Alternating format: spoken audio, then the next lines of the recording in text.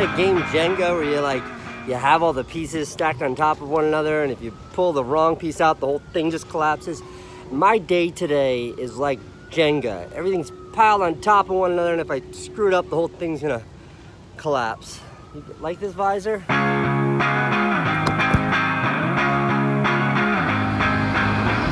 No, it's called a Super 73. It looks like also a beach bike. Yeah, with the wide tire. Yeah. Yeah, for sure. Jenga. Doesn't this kind of look like a Jenga tower? So I'm heading into now a quick meeting at 368 about 368 Gaming. Remember a few weeks ago I did an open call for applicants to sort of head up 368 Gaming? I had 8,000 responses, but I think I found my favorite. This was yesterday. It was 8,000. 8,000. Of the 8,000, all of which we've been through. There was one application in particular. You haven't seen this. No. Look through here. Yo, bro. Genius, That's right? genius, Genius. dude. I want to meet Andrew. We Can I will mention meet his him. name? Yeah, we're connecting with this guy. So dope, dude. I often say, like, if the best you can come up with for a job application to impress someone is an email, you're never gonna get the position. Look what this guy did.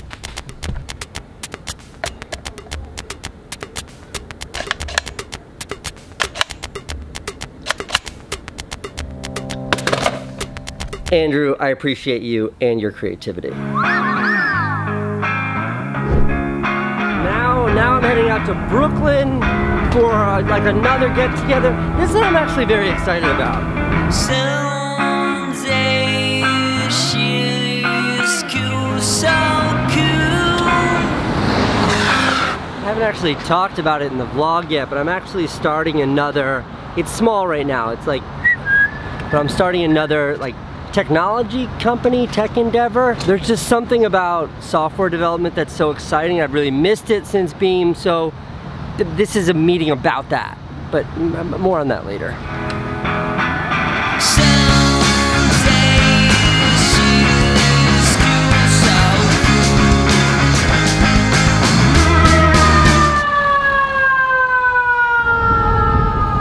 Hope everyone's okay. Three things have been on my mind all day. They've really been occupying me. So here goes. Number one, very, very, very good news. I am typically not an emotional person, but this news makes me want to cry a little bit. I found this out last night. For the first time in my whole life, I am now an uncle. Yesterday there was a new addition to the Neistat brood.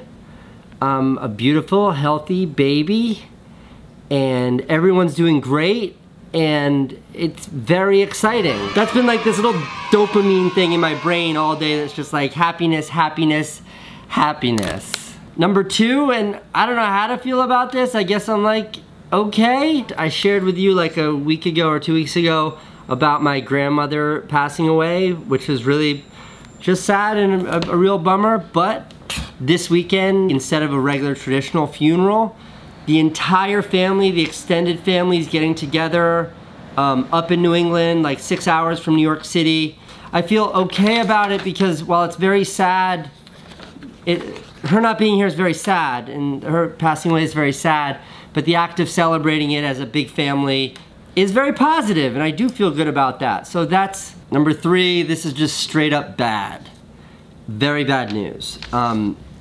Last night Dan was in a pretty bad accident. He's fine, not life-threatening, and he broke his shoulder. I've spoken to him. He called me last night to tell me even though he can't move his arms, he still wants to smack it. I don't know what that means.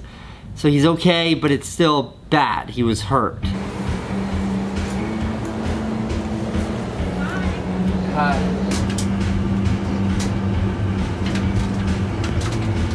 I'm not going to be uploading tomorrow. I've had a crash. Dan, I told you not to ride my skateboards when it rains out because you're gonna break them and because it's dangerous. And you fell off my skateboard and you broke yourself. Congratulations, you played yourself. Dans les dîners en ville, je te cherchais, tu t'esquives. On me dit, tu viens partir. Je m'avançais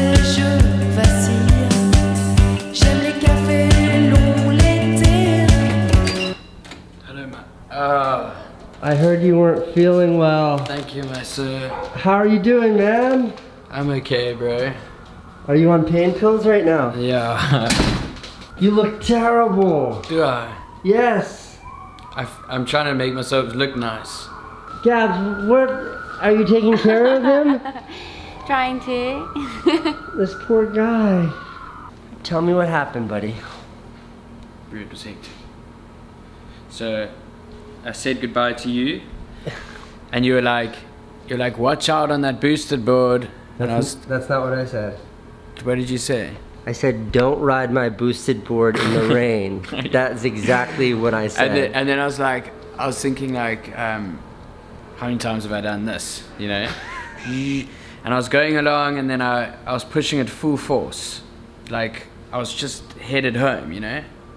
It was pouring rain, like thunderstorm. Okay, continue.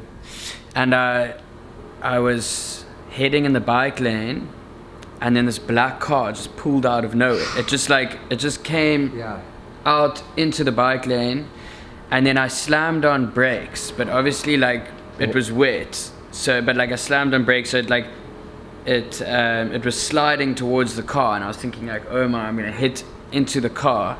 So I tried to jump out of the way of the car, but then I slipped and I was heading for its wheel, and then I pushed my arm up against the side, and that's when it snapped, and then the car just like drove off. And then somebody else called the ambulance? Yeah, there was lots of people standing around. Yeah, then I was in the hospital most of last night, and so now I have to wait, because obviously if I need an operation, then I'm gonna have to go back to South Africa.